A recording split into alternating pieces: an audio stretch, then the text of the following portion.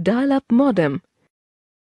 It was the earliest form in which Internet connected to Indian homes. It consisted of a modem and a telephone line. Using a software on the computer, you can place a call to the ISP to put through an Internet connection. The modem lines were responsible for taking requests from user or delivering messages from Internet. It is almost obsolete now, except for some very poor households where better infrastructure is not affordable. It was not capable of reaching high speeds. Its high speed was about 512 kbps, or its double of 1024 kbps.